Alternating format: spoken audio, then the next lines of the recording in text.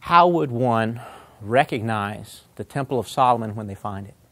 The Temple of Solomon, the original Temple of Solomon, was absolutely an amazing location, an amazing site, and there's some amazing issues we fail to see. One thing that we would need to do primarily is you have to find the geography. You have to understand what piece of real estate is it on. The text is quite accurate and specific in telling us where.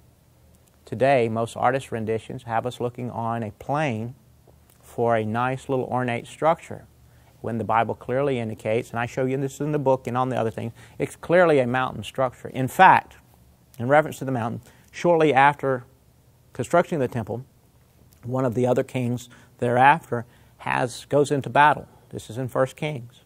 He goes into a battle, and it says that the people of the plain region prayed to the God of the mountains, the God of Israel. It says that, the God of the mountains, the God of Israel, because they could not beat the people of Israel.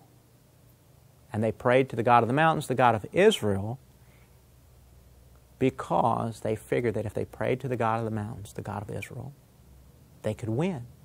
They never did, as the Bible tells us. But interestingly, if these people, it's an obvious reference that the people of Israel are from the mountains. And the perception of other people is that their God is in the mountains with them, protecting them. Therefore, we probably need to be looking in the mountains. Geography is an important factor in locating this.